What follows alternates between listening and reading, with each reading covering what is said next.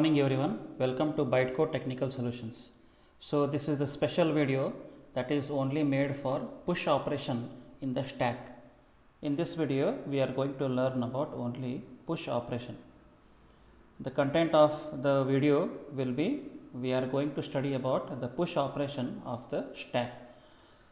As accordingly in the previous video we have introduced to the stack data structure.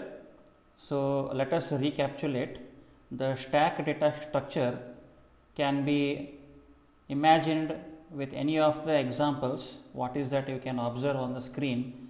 The stack of coins placed one above the other, the stack of plates placed one above the other, or the stack of books what you can place one above the other.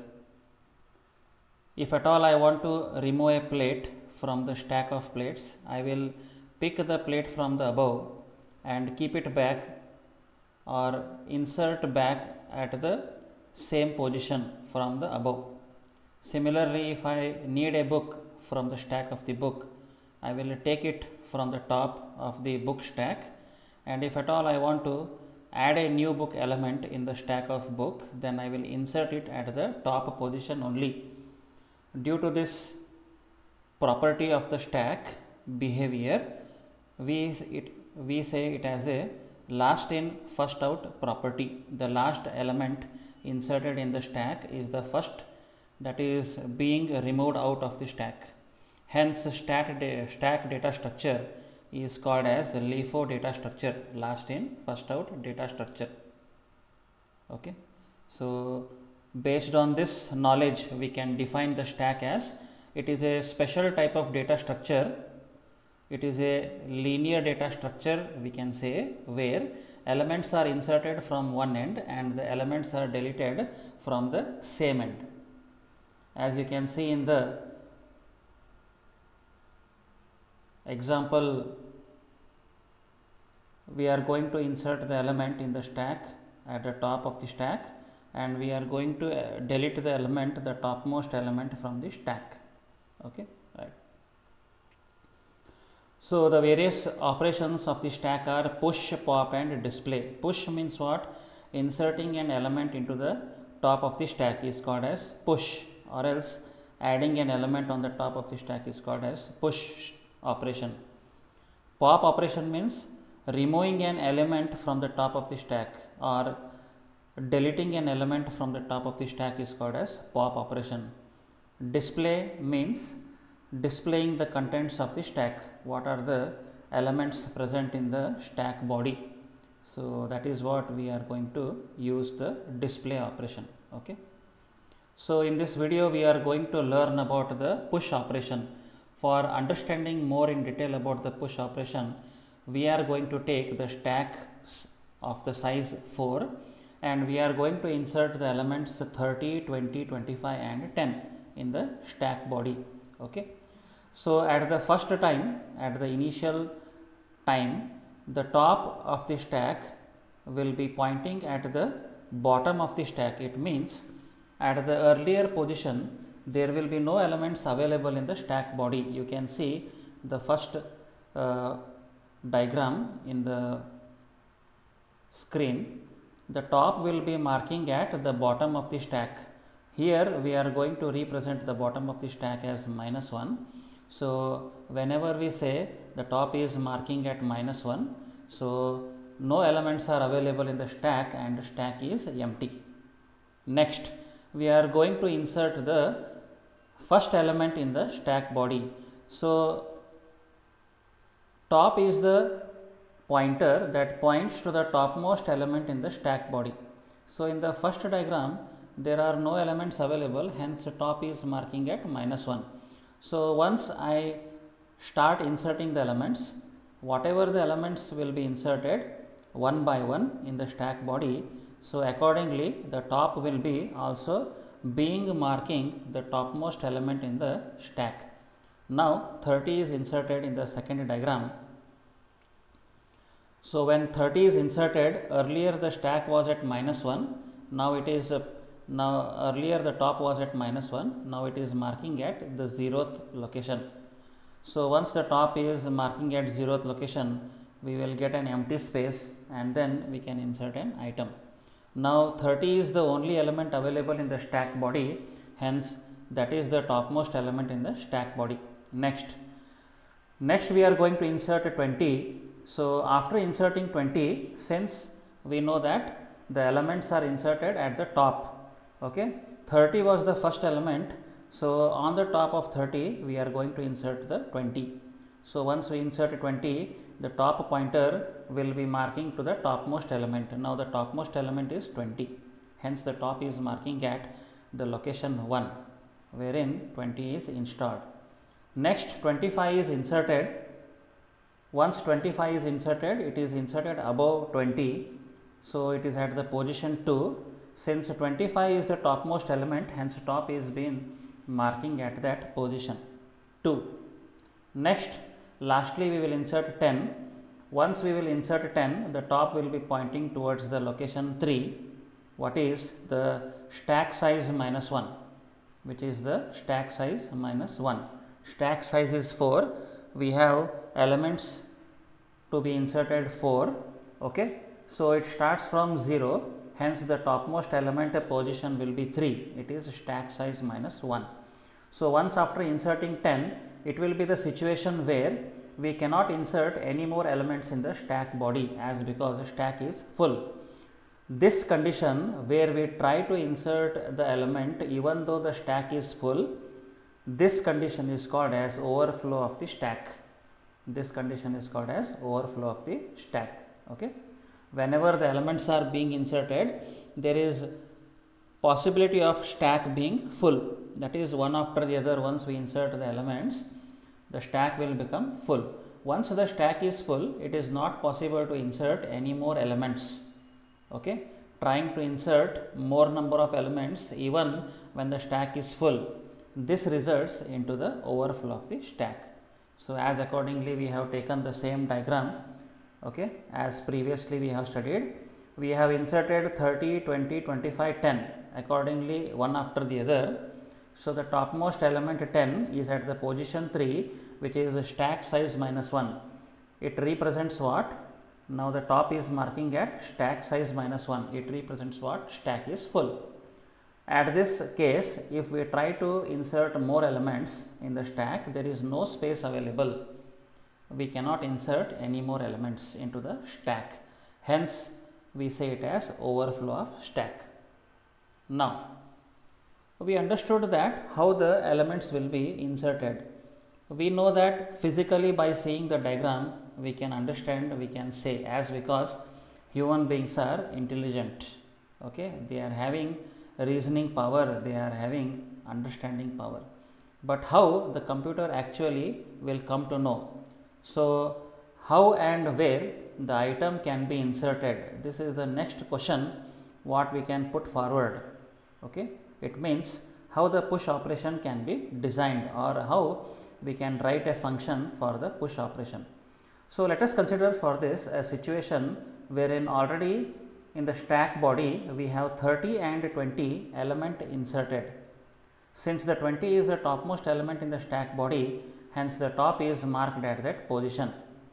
Now, I want to insert more number of elements. Let us consider the element to be inserted is 25. So, now you can observe here, already the top is marking at minus 1. If I try to input the element 25, since top is the one which is marking the topmost value in the stack, okay, the topmost value in the stack, if I try to insert 25, I will be, even though having the empty spaces available, but top should be marking at that position. Why? Because if at all I want to insert, there should be a free space. Now, since top is marking at 1, the location here is available wherein 20 is inserted. Since 20 is inserted, it is occupied. I cannot insert 25 above that. So, before to insert 25, I should see that top should be marking at some empty location. To do this, we have to apply some incrementation operation, that is, I need to increment the top by 1 unit. So, I can apply the evaluation process as top is equal to top plus 1. So, here the top value was 1. So, 1 plus 1 will result into 2. So, top is marking at 2. So, once the top is marking at 2, which is an empty location here in the stack body, now I can copy the item and place it at the position where top is pointing in the stack body. Okay. So, item is been copied at the position where top is marking at. Top is marking at 2. So, 25 can be inserted at the position 2. Now, after inserting one after the other, we can see that all the elements are inserted. So, when we can say we cannot insert the item into the stack further. Okay. So, we cannot insert any item into the stack when top is already reached the stack size minus 1, as you can see, observe in the figure.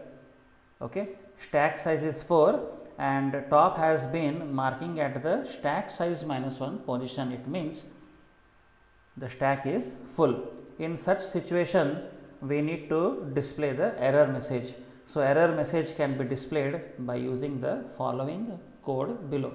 Here, if top is equal to stack size minus 1, then stack is full. Hence, it will go inside the if body and print stack overflow. Okay. And then in the next line, it will return back to the function from where it is been called. Okay. Right. So, the complete C function, by combining all those lines of code, we can write it in this form. Okay. Here the parameters what we are taking is item, the top and the array that depicts as a stack. So, before inserting any element into the stack, I should check whether stack is empty or not. So, for that I need to check whether stack is full or not. If stack is full, I cannot insert. If stack is not full, then I can insert. So, check the condition if top is equal to stack size minus 1.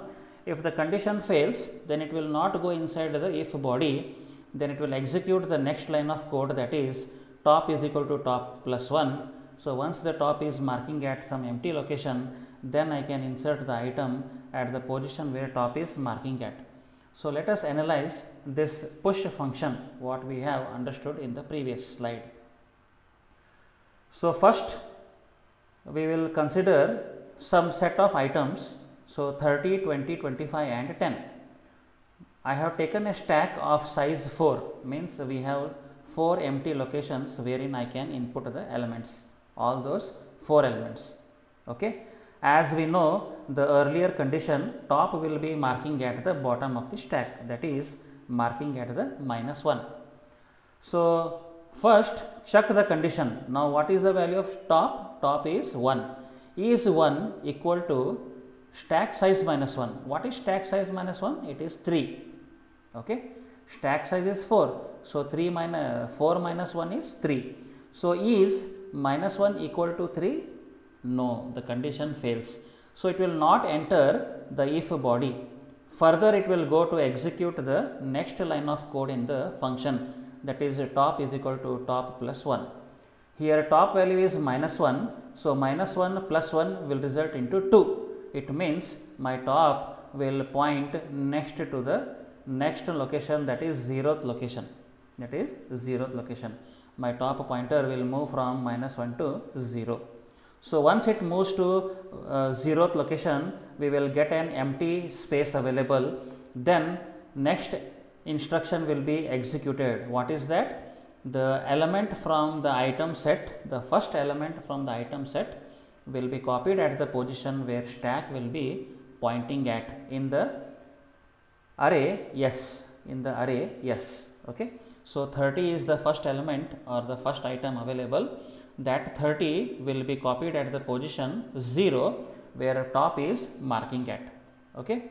So, in the next iteration again let us check whether top is equal to stack size minus 1. Now, top value is 0, stack size minus 1 is 3. Is 0 equal to 3? No, the condition fails. So, it will never enter the if body. Next, it will execute the next line of the code, that is top is equal to top plus 1. top value at the current position is 0. So, 0 plus 1 results into 1. It means my top pointer will move from 0 to 1. So, once it points to the 1, we have an empty location available here. So, where I can insert a next item in the item set. So, the next item in the item set is 20. So, that item will be copied in the position where top is pointing at in the array S. So, 20 will be pointing, or 20 will be stored here in the position in the array S, in the position where top is pointing at. Next, once again, now check the condition. Top is 1. Is 1 equal to 3? No. So, condition fails. Hence, it will not enter the if body. It will go to the next line of execution, that is top is equal to top plus 1. Now, the top value is 1 at this position. So, 1 plus 1 will result into 2. Hence, my top will move from 1 to 2. After the top pointer is moved to the second location, I will get an empty space here. So, in the next line, I am going to copy the next item in the item list into the place where top is marking at in the array S. So, 25 is the next element. So, that 25 will be copied in the array S at the point where top is marking at. Okay. Next, in the next iteration, now check condition.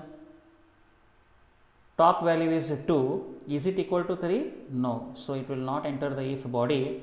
It will execute the next line of code, that is top is equal to top plus 1. Now, currently the top value is 2. So, 2 plus 1 will be what? 3. So, top will move from 2 to 3. So, once the top will move from 2 to 3, we will get a empty space available. Hence, we can execute the next line of code wherein the next item in the item set will be inserted at the position where top is marking at in the array S. So, the next item is 10. So, 10 is being placed at the position 3 where the top is marking at in the array S.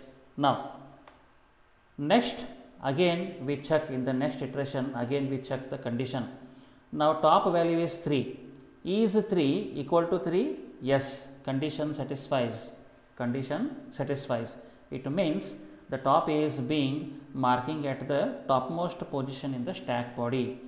So, if it is the case, the condition satisfies and it enters the if body. In the if body, it will print the message stack overflow. It means we cannot insert more elements into the stack body. After that, it will execute the next instruction in the if body, that is return. This return statement will take us back to the main function call from where the function push was called into. So, for the upcoming videos, please subscribe, okay, and please like and subscribe. So, in the next video, we are going to discuss about the pop operation. Thank you very much. Take care. Bye bye.